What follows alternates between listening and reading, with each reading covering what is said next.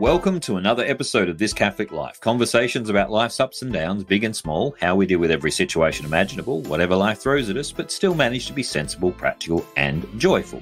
Today's show is Hometown Rivalry, a conversation about those rivalries which we think exist or perhaps do exist between various hometowns. I'm your host, Peter Holmes, and today I'm joined by somebody quite appropriately from the other side of the continent. Tom Gourlay, welcome to the program. Thanks very much, Peter. It's good to be back. Indeed. Now, I've had some relatives live in Perth, and my father visited Perth at one stage, and he reported back, and they said that people in Perth felt as if there was a rivalry with the East Coast, a kind of a tension between, we don't trust those guys over there. Is that true? Oh, look, I suppose that there's probably elements of truth there. I think a lot of West Australians will harken back to referendums that were held in the past, where it was put to the people of the great state of Western Australia, should we continue being part of this Commonwealth? And I do believe that it's come rather close, or even actually, I believe it's actually maybe even past the popular vote at various times. And West Australians are very, very conscious of the mining industry here and how it props up the East Coast. Oh. So, You think you're paying the bills. I've heard a story about Quebec in Canada about how they've had several referendums to decide whether or not they're going to leave the rest of Canada. And the standing joke in the rest of Canada is, why don't they give us the referendum and we will see. But anyway, let's be honest, there's a friendly rivalry across any kind of two towns. What intrigues me is that I've lived in Adelaide, Melbourne, Sydney. I visited Perth. I visited Brisbane frequently, in fact, before COVID, and I haven't been any further west than South Australia. But what I noticed is that the South Australians believed there was a rivalry between Adelaide and Melbourne. They were very, very passionate about this rivalry, and most Melbourneites just don't care. They go, what? Hang on. Yeah. Whereas when I was in Melbourne, they thought there was a massive rivalry between Melbourne and Sydney people in general don't think there's anywhere outside of Sydney. I've noticed that, yeah. Yes. Well, I mean, there was a Prime Minister in Australia who joked that if you're not living in Sydney, you're camping out. It's a typical Paul Keating kind of slapdown. I have to say that is the attitude I've come across a fair bit in Sydney. Now, I'm not from Sydney, but I've lived here for 20 years, so I've got a little bit of a foot in both camps. But there are some good and bad things about local rivalry. So let's list off a few. From your perspective, having lived in Perth but visited the East Coast, what are some advantages to being proud of your own town? I think there is something about love of one's kind of homeland and one's people, and that's not a kind of blood and soil type argument or anything like that. But I think there's a certain nostalgia to the place where you grew up, and the people that surrounded you, and I think that's good, because that's where ultimately that's where we kind of learn to love and to learn to be like human. And I think that can't happen in the abstract. So I think that kind of localism is what undergirds that kind of love of place. And I think obviously that can go off in all sorts of directions. It comes back to gratitude, doesn't it? Yeah, I think so. It comes back to gratitude, because the opposite of being proud of where you come from is to be ashamed of it, or to be ungrateful or perhaps resentful of it. So having some kind of genuine love and respect and a little bit of pride in the area you grew up in and the people that are there and their habits and their quirky little places and things is kind of a form of gratitude. I think so. Yeah. And I think I remember reading a couple of years ago an author whom I dearly love, who's from Kentucky. He's a farmer in Kentucky. He writes novels and poetry and essays. And Right. Wendell Berry is his name. Wendell Berry, and he wrote. He was interviewed in, I think, the New York Times or the New Yorker or something like that. And part of he's quite a localist. Part of the discussion that he got into was around localism, and it was between parochialism, this love of place, and provincialism. He was drawing a distinction, and he was very saying good. Let's define those terms, shall we? So, what did he mean by parochialism and provincialism? Well, parochialism, he thought was like a love of place and a certain pride in being from that place, and provincialism was a kind of nervousness that someone would find out that I'm from this backwater somewhere.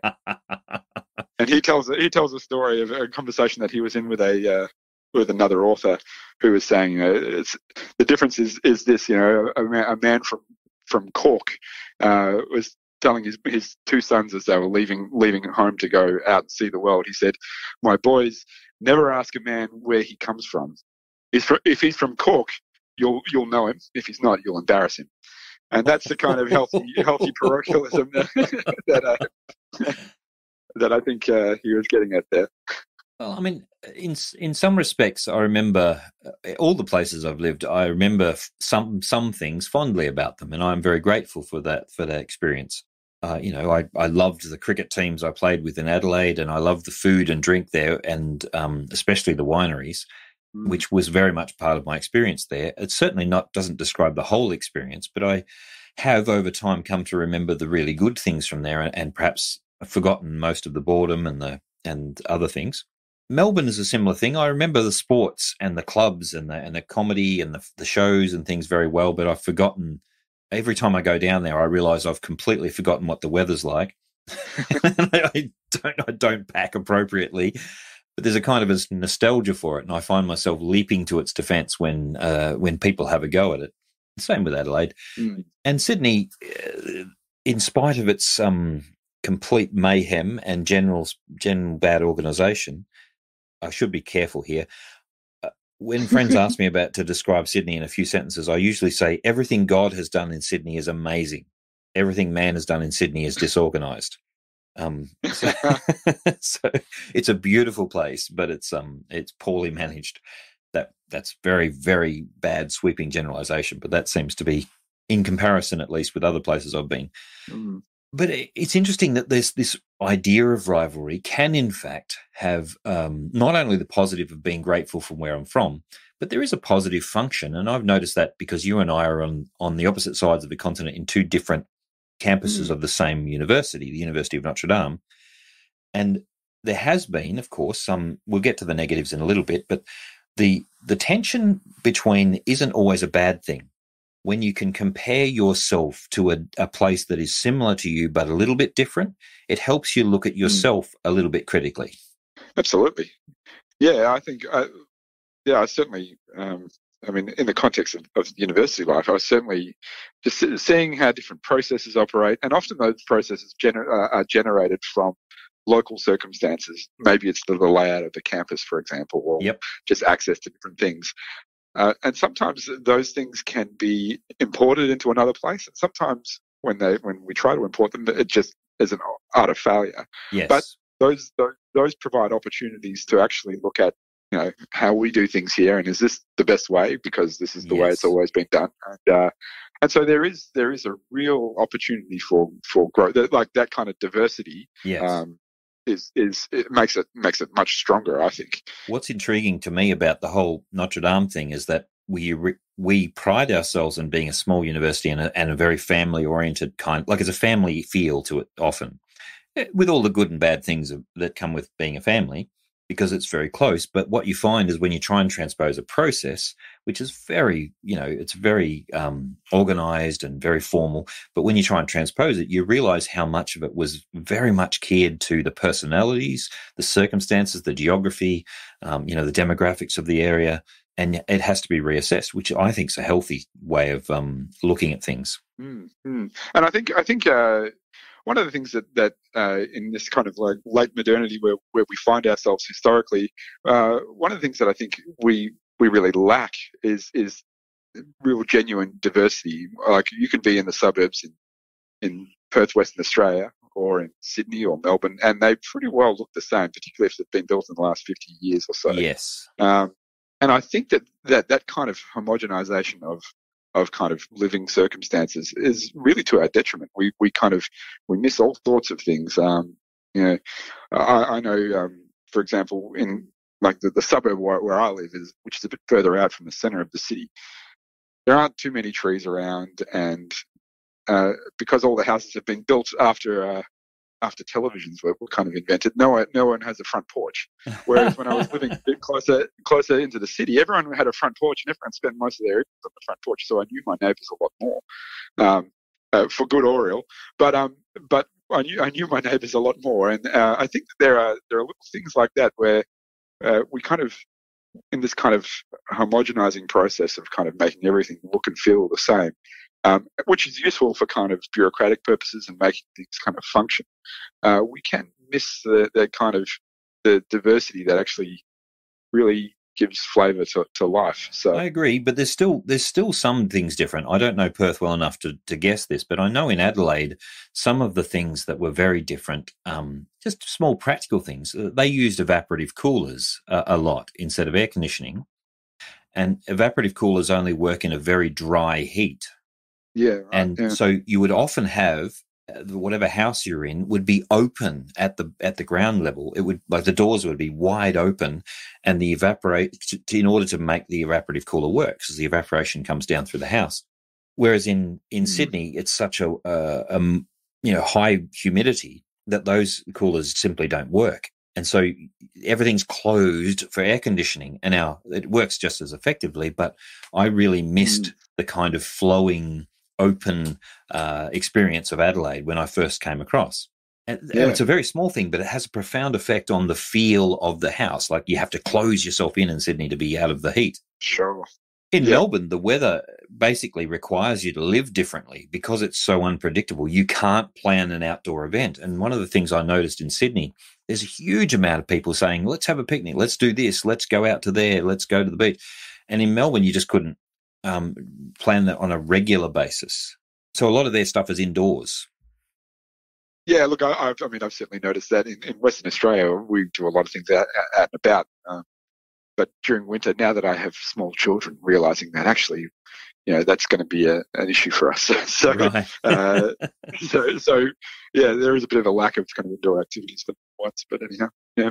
Yeah, and even though lots of things are the same, I have a Polish colleague at the university, and he comments that Australians don't build houses to hold in or out heat in the same way that Europe does, because we simply don't have the same extremes of cold as they do. Which is an interesting thing, and that has its own cultural, sort of implications, because we're not terribly good at building houses which are insulated in the sort of way that Europeans are. Let's come back to parochial ideas, though. Mm-hmm. The whole sports thing happens a bit here in Sydney, less so. Melbourne was just sports mad. I don't know what Perth's like, but Melbourne was sports mad. They would turn up to watch anything. I remember when NRL first went down to Melbourne, the Melbourne Storm, people were showing up to watch it, and they still didn't understand the rules, halfway through the first season. They're just turning up because it's sport. 80-something thousand people turned up to watch Cameroon play Chile in the Olympic game, one of the games for the Olympics, Sydney Olympics, that was played down in Melbourne. Wow. It was just, and it was sleet. There was actual sleet, Tom. We were sitting in the seat. And when I say we, I was one of the 80-something thousand people. There you were, yeah. Yep. You just turned up because it was sport, and we all decided who we were barracking for when we got there. Like, it was a very, very Melbourne thing to do. Whereas in Sydney, I was stunned when I first came here, because I said things like, so which team do you go for? And they go, I don't really follow sport. And I said, I don't understand. Hang on, which team do you go for again? Because in Melbourne, you just had to have a team. It was just the way it worked. Yep. And people in Sydney just don't seem to care. Yeah, look, I'm one of the few people in Perth that doesn't seem to care either, actually. But I know here, working here in Fremantle, there is, it's one of those kind of questions that comes out very, very tentatively after you've known someone for a little while. So, are you a Dockers guy or an Eagles guy? To which I kind of, at that point, I tend to try and conversation.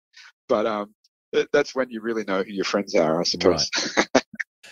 Yeah, well, I mean, I've been a Tigers supporter, which is a Melbourne team, from 10 years old. And so living in Sydney as a Tigers supporter, I expected the Sydney people to not like me because of that.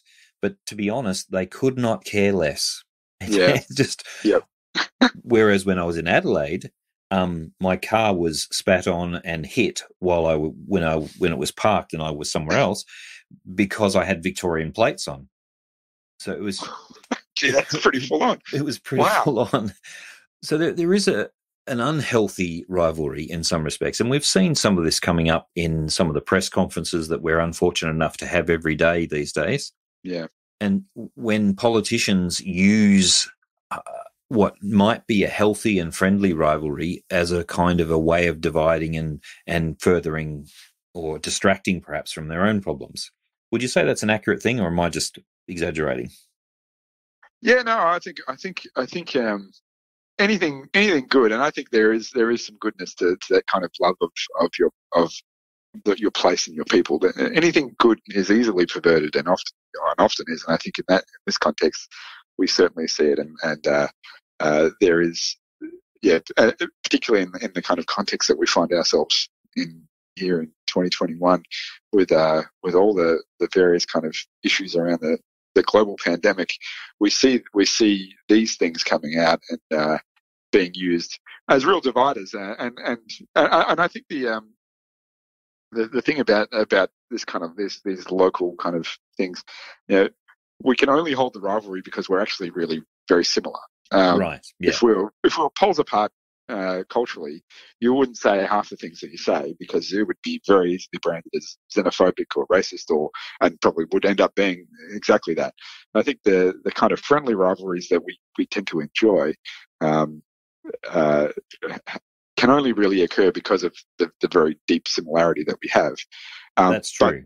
But we're in a unique spot, I think, historically and culturally right now, because those friendly rivalries seem to be, in certain circles, becoming less friendly. Less friendly. You're probably right about that. And there might be a little bit of that to the tension that we're all feeling about COVID coming into it. But some of my friends in Queensland and Victoria and South Australia have been having a go at me about our Premier as if I had some sort of direct input into their decisions, or take some personal responsibility for the way it works out here in Sydney. But there is a resentment of something is ruining our way of life and getting in the way of what I want to do, and you guys seem to be to blame for it, so I'll throw it your way. It's not a healthy way of doing it.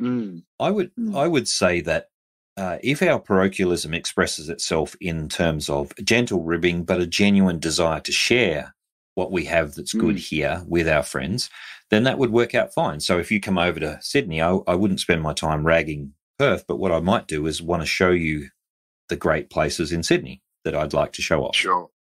I think that's the idea of kind of love of neighbour that actually there's love of neighbour as in the person right next door to me, which actually, in a very Chestertonian sense, is often the hardest thing. Love of enemy and love of neighbour are often mentioned by our Lord because they're often the same person. Interesting fact that in Hebrew, the word for neighbour and the word for enemy are only distinguished by the tiniest dot. Well, there you go. That's interesting to know, actually. But I think love of neighbour is in like from a neighbouring city or village or town or state. That can really be shown in welcoming people into your experience of the world and how that's kind of played out in the very concrete facts of life. So it might be the beautiful lake that's kind of, or river that's not too far from your home, or some of the other beautiful sites, or the people that you know in that space. And I think sharing that is part of the joy of sharing the joy and the pride that you have in your homeland, hometown. I have to say, though, that some of them are a little dubious. So, for example, when I was in Adelaide, some dear friends absolutely had to take me to go and get a pie floater. I don't know if you know what a pie floater is, but it's basically they only sell them on the streets of Adelaide, like off these pie carts that sort of sit there. Like right. In Sydney, it would be a kebab cart or something like that. Sure. And I've noticed more, and maybe it's the area of Sydney I'm in, but the kebab carts are amazing. And you get kebabs, so hooray. But in Adelaide, back when I was there, they had these pie carts, and they were like a caravan with sides opened, like an ice cream stand, but it had pie floaters, and you couldn't. It wasn't takeaway. You had to eat it on the kind of the shelf that was outside on the side of the cart. Because they would put a bowl in front of you. They'd put a meat pie in the middle of the bowl, and they would pour green pea soup, thick green pea soup, over the whole thing. And then you would put sauce on top of the whole thing. It was the most bizarre experience I've had. But they insisted that I only tried it after I'd had a Guinness, and after a Guinness, it tasted good. But I suspect that after a Guinness, anything would taste good. Anyway, it was an interesting experience, and we did it because it was the local thing to do.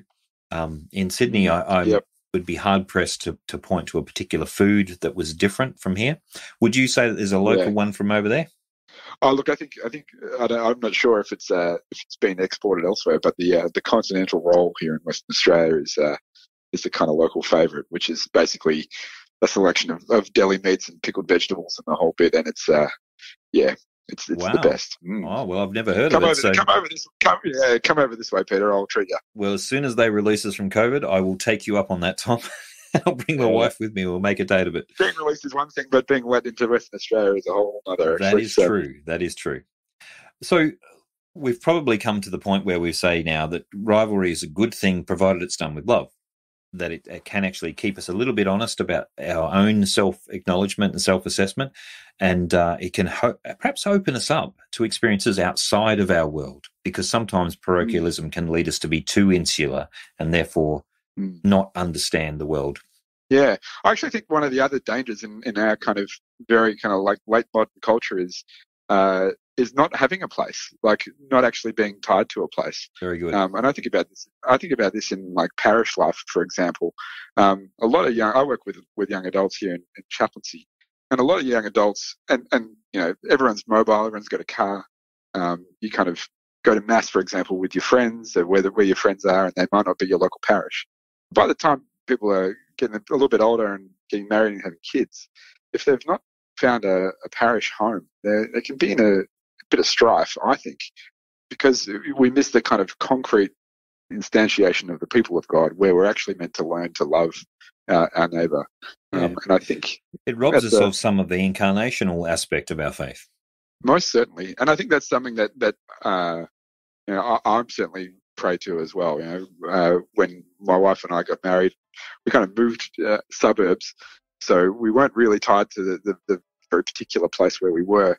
And it's taken us a while to really find a home, because, you know, nowhere's perfect. And so, yes, you know, at some point you've actually got to just own that and say, well, how can I try and make this a little bit more perfect, or a little bit better than what it is, or actually throw my lot in with these people. Isn't that's interesting, because that's the parochialism, how parochialism becomes better when people are proud enough of their local area that they don't just excuse its faults, but they work hard to make it a more awesome place. Most certainly, and I think that's the, you know, I think in our kind of very modern culture with so much choice, we can actually miss out on like actually being present where we are. A good way to wrap this episode up is to recommend to the listener that you seek out and read an essay by G.K. Chesterton on cheese. On cheese? Yes, he wrote a very short piece. It's only a page and a half, or maybe 2 pages, on cheese, and it's about this very thing. He talks about having a journey across England where every time they stopped in a local area, they had their local cheese, and he railed against the idea of having cheddar everywhere. And he used it as the Lord. He used it as an example. It's just typical Chestertonian thing that he took cheese and made it into an example of distributism and localism versus communism. And it was brilliantly put that we value the fact that this cheese is only available here. And this experience of life, this incarnational experience, is only available in this time and place with these people, and that we should treasure that and we should celebrate it. And where it doesn't interfere with genuine care of neighbour and it's not isolationism for the sake of it, we should celebrate it and praise God for it. Most certainly. All right, it's probably a good place to wrap this particular discussion up. If today's discussion got you thinking or arguing, or you think we were unfair or perhaps too fair to some places, hit us up on Twitter, Instagram, Facebook or Discord and tell us your favourite local custom that's a little bit strange. Write us a review on iTunes. This is a particularly Australian Catholic podcast, and we think that's a good idea. We'll be back next week, but that's all for now. Thank you for listening to This Catholic Life.